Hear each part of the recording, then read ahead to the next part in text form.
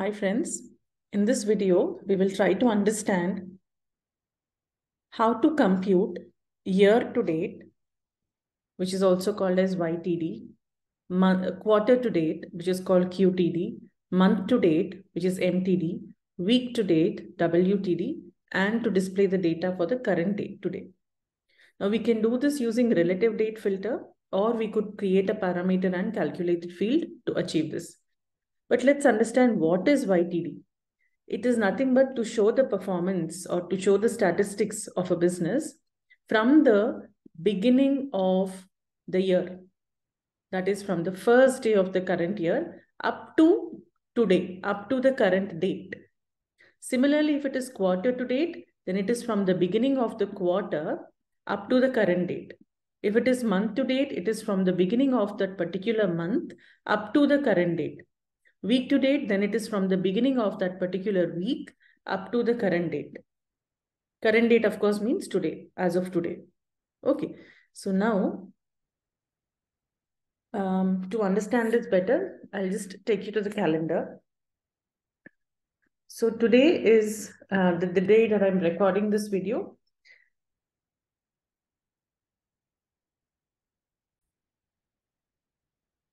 It is 11th of May. The day that I'm recording this video is 11th of May. So year to date will be from the beginning of this year until 11th of May. Quarter to date, QTD, will be from the beginning of the quarter. Now, what is a quarter? Jan, Feb, and March come under one quarter. April, May, June is another quarter. July, August, September would be a different quarter. October, November, December is another quarter. So a calendar year is divided into 4 quarters. Or if you take a fiscal year, that is also divided into 4 quarters. Calendar year is from Jan to December. Fiscal year would be from April 1st of a given year to 31st of March of the subsequent year. Okay, so however you take, collection of 3 months is called as a quarter. Quarter to date, therefore, would mean the performance of the business from the beginning of that quarter, which is 1st of April, until the current day, which is 11th of May. Month to date would be from the beginning of that particular month until the current date. Week to date would be from the beginning of that week, and week starts on Sunday. Please do remember that week starts on Sunday until that point in time. Okay, and today is, of course, the data for that particular day on which we open the graph or the report. So with this understanding, let's see how to do it in Tableau. I will show you using one very easy method, that is relative date filter. For that, let me go ahead and customize the date and represent the month and the day and the year. So we have data starting from 3rd of Jan 2020 up to 30th December 2023. Now I'm using the inbuilt Superstore file, and the version of Tableau I'm using is 2023.1. So I have data for 2023. But if I say YTD, it should be from the beginning of the year up to the current date. That means only till May 11th. Okay, it's supposed to show me the data up to 11th of May. Let's say we are looking at the profits here. Similarly, if I say quarter to date, accordingly it has to change. So how do we achieve this? Simply take order date into the filters shelf and select relative date filter option. When we go with relative date filter, we can choose year, quarter, month, week, day, anything of our choice. And from within this, we can choose exactly what we might want to see. Suppose I select year to date, the chart will get updated accordingly. Let me click on OK. And look at this. This is year to date. From the beginning of the year, that is 2023, 1st Jan, up to 11th May 2023. Now you can aggregate this data the way you want. You can present it however you want. Now I'll go ahead and show the filter. Once we show the filter, it appears on the right side. And here, when the user clicks on this, even the end users will be able to see it. When they click on this, they can choose exactly what they might want to see. Suppose I change this to quarter to date. Look at the chart getting updated. 1st of April 23 up to 11th of May 23. Suppose I choose month and select month to date. Look at that. 1st May to 11th May. Suppose I select week. Beginning of the week, which starts on a Sunday, that is 7th of May 23, up to 11th. And if I go to days and select today, look at that. Yesterday, tomorrow, because we have data here, it will come. Suppose you have to look at the data for the last 30 days. This is also something you might come across a lot. Show the performance of the business in the last 30 days. Finish. Show the performance of the business in the last 45 days. The performance of the business in the last 60 days. You can notice the chart getting updated as I apply this filter, make changes to this filter. So again, we can go back to year and go to year to date. Okay, however you might want, you can present it. Now the date granularity, you can keep changing it. You can have the chart at year level. So this is year to date information. This is quarter to date information. Look at the number changing. Month. This is month to date. And you can go and check week. This is week to date. And you can go and check today. This is the profit made on 11th of May.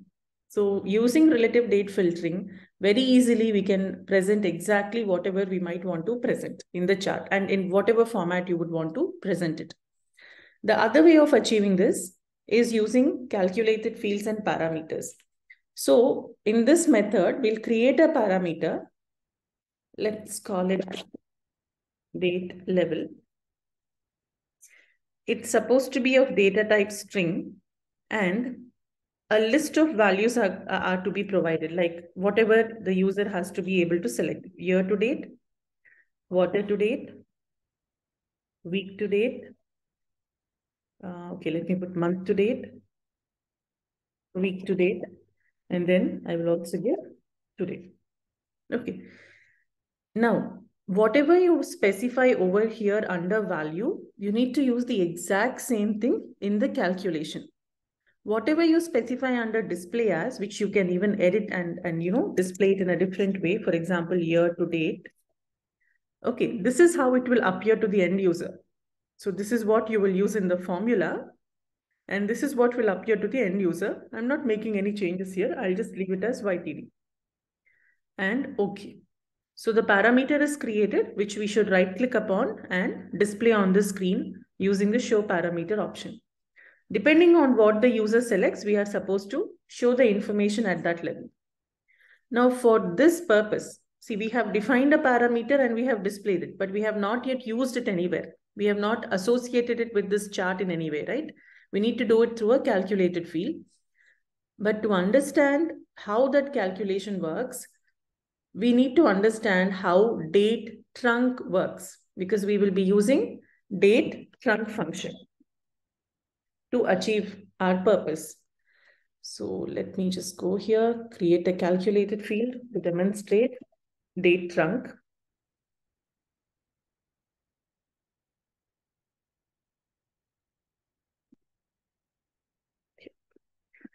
So date trunc is a function that will truncate the date to the desired level that you specify. Suppose I say year, which date would I like to truncate? Order date. So I'll drop it there.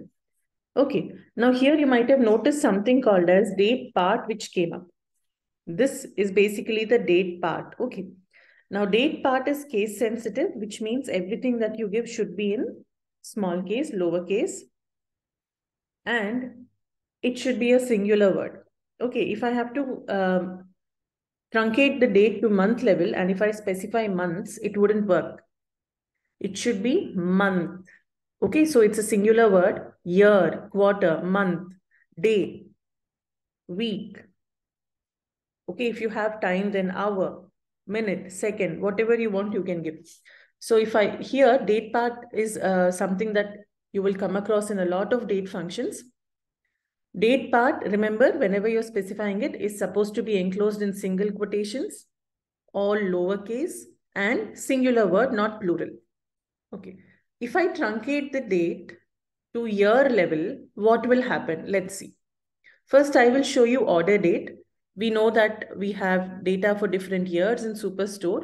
And when you drill down, it takes you to the quarter level. Again, when you drill down, it takes you to month.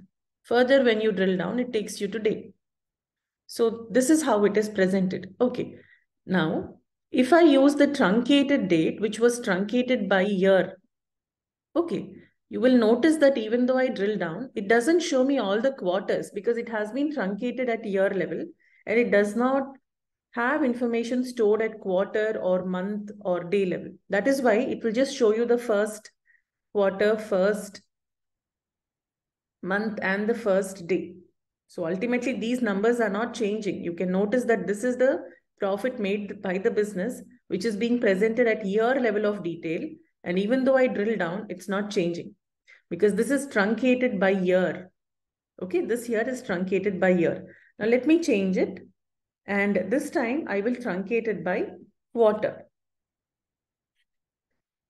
Okay, so once we truncate it by quarter, let's see to what extent it will go. Year level, okay. And when I drill down, it goes up to quarter because now it is truncated at quarter level. Further, you can't go. Okay, this is the quarterly profit. And when I drill down, even though it's showing the first month of that quarter, visually it's displaying it, but the numbers are not changing. This is the profit made by the business in that quarter, irrespective of the month. Okay, it is the first month and the first day that gets displayed if we drill down. Otherwise, remember, it has truncated the data by quarter, and quarterly profit is what is stored in this field now. Okay, so that is the purpose of date trunk. It truncates, it truncates the date to the desired level, year, quarter, month, whatever you want. So now I'm going to build a calculated field over here to display the information truncated at a certain level of detail. So I'll just call it date.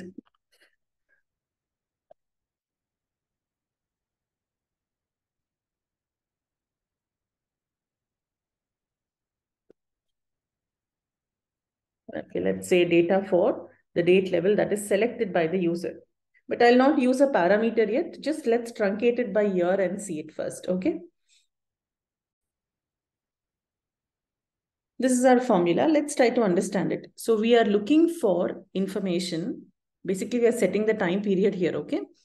We are looking for information where the order date is greater than or equal to year part of today. Now, what will this do? It will truncate the date to year part of today, which means it will take the current date. Today is a function that will return the current date, and it's going to focus on the year part of today. So if it is greater than or equal to 2023 and less than or equal to the current date.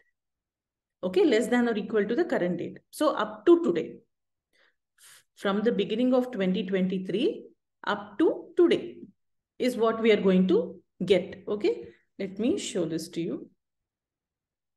I'm going to take this into the filters shelf, or we'll do one thing. Let's build a chart accordingly. I'm going to create a chart that will be customized to show the month and the day and the year. And now I'll show you the result of that calculation.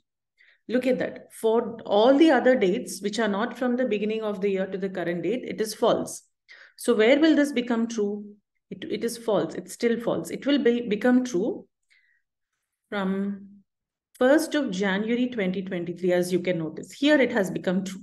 Okay. Up to the current date, until the current date, which means until today, which is 11th of May 2023.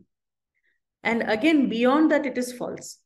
Now, generally, we wouldn't have data, but here, because I'm using inbuilt superstore, I have data until the end of 23. Otherwise, only till here you would have. Okay.